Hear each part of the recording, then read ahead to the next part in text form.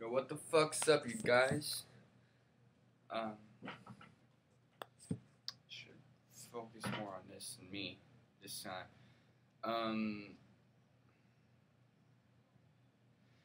Well, we all know that this little chord is C, and I'm sorry I'm left-handed because you'll get a reversed image. But anyway, it's like this. That's the C major, and everybody knows that chord shape. Everybody and their grandma knows that one. However, if you slide this 2 frets up this little shape, what you get is this. And it's this little thing that I'm sure some of you guys know, but when I found out about this, it blew my fucking mind. I gotta clean this shit later. There's like some cake on the motherfucking table. But regardless, in terms of arpeggios, this thing sounds really fucking cool.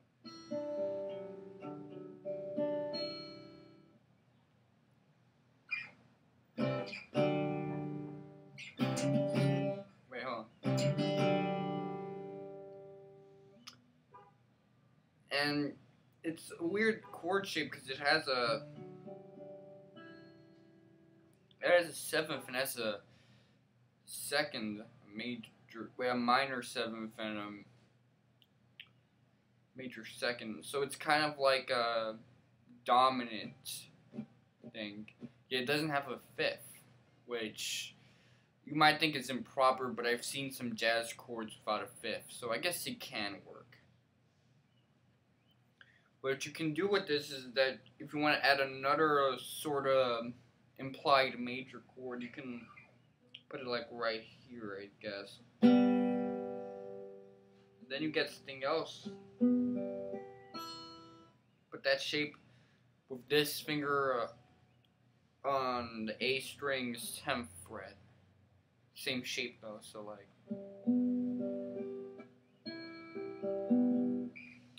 I could try to put some tablature, but nah, too fucking lazy. Or if you don't want to do this, what you can do is you can replace that with this. And it's not completely consonant. There's a little bit of a semitone thing, but it doesn't have a big clash in it. That little clash, the little dissonance, it's not like a huge problem. You can even block it out like this, and the problem's solved. Just putting shit to perspective. Other shapes that work with this, the G shape.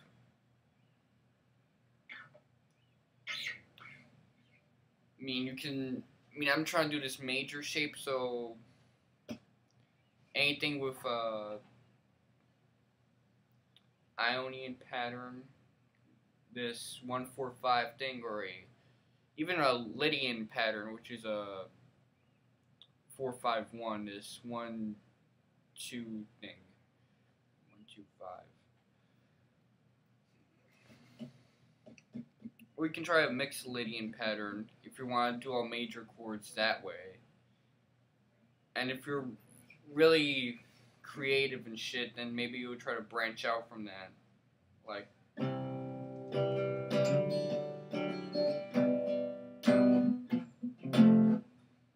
Wait, no, wait.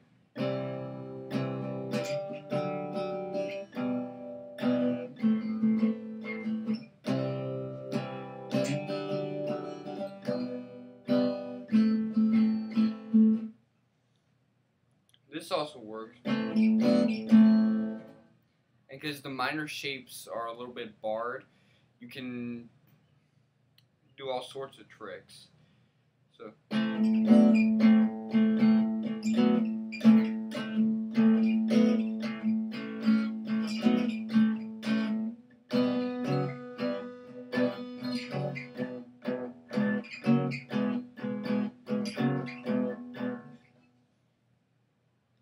guess you can say I'm just trying to do all sorts of unorthodox shit, but since it doesn't violate any musical rules, just little limitations that we place on ourselves when we don't know a lot of theory, like how we were taught that 1-4-5, that's basically the rule, the circle of fifths, and you don't violate the circle of fifths, but nobody wants to do this all the time.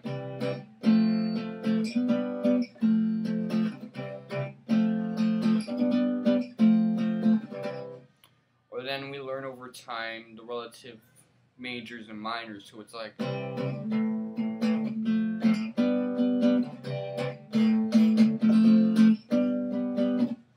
and that shit gets really repetitive over time, because it's only going to get as complex as this.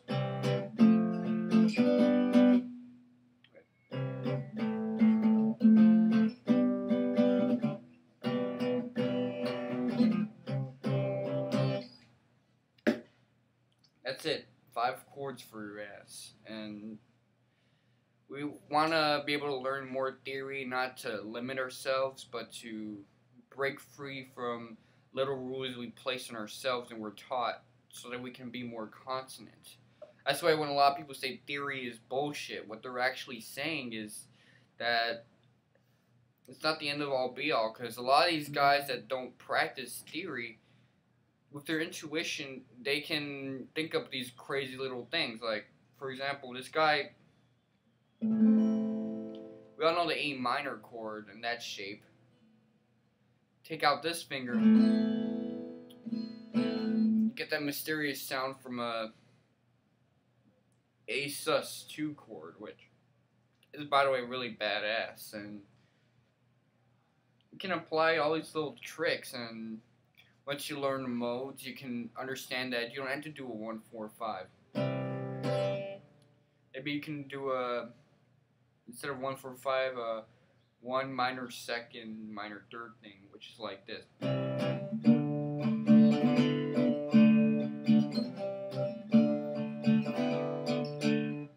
mean, the way I did that was a little unorthodox, but you could also do it a little bit more proper.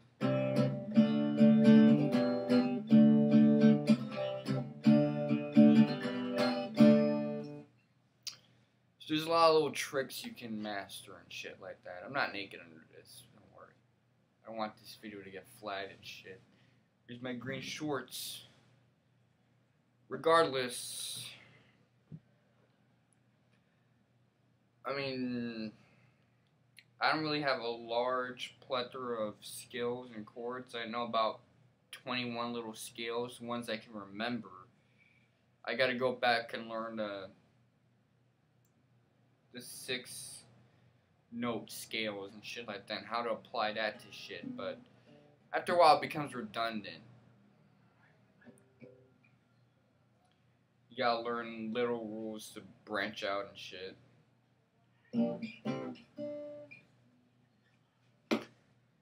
Point is, what's the point I'm trying to create here? I mean, I'm not a guitar expert. I'm not even good. I've only been playing guitar for about 3 years, and what I gotta say is, there's people out there that they're like, they get this anxiety that they learned everything they could on guitar or piano or whatever instrument they play, which is, by the way, crap. It's a crap idea. I mean, that's part of the reason why we should never assume we're good musicians. Never be satisfied with anything you do when you play an instrument, because, well, for starters, you're not really fucking the master of guitar or shit like that. You didn't master everything. Like, before my first year of guitar, like, 6 months, less than 6 months into it, I thought I mastered a fucking instrument. I didn't even know how to do a chord like this. That was beyond me. Or, I couldn't do any chord like that. All I knew was basically power chords.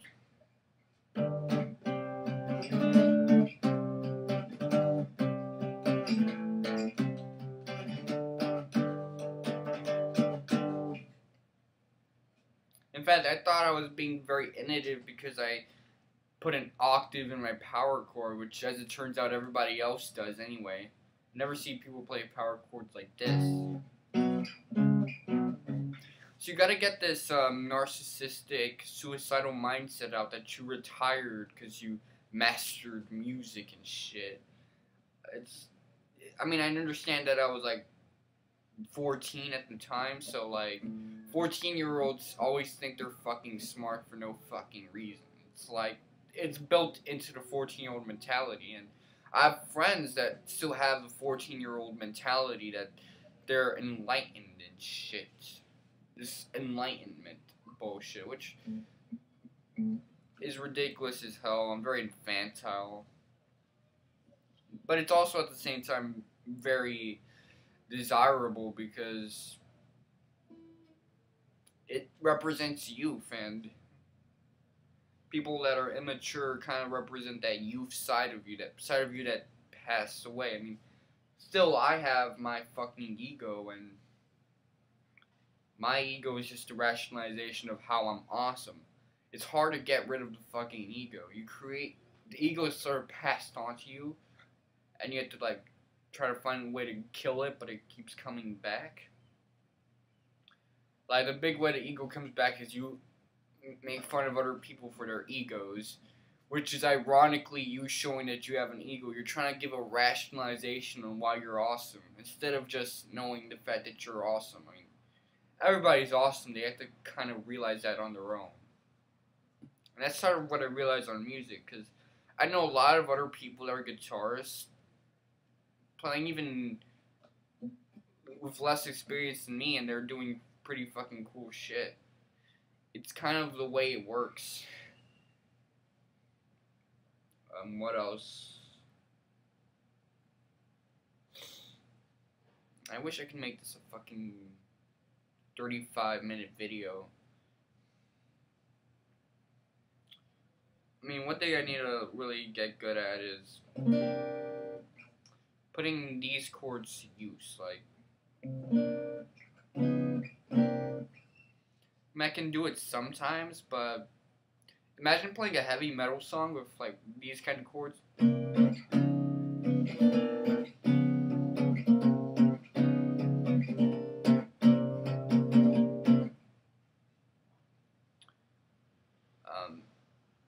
You gotta like try and find words to say here.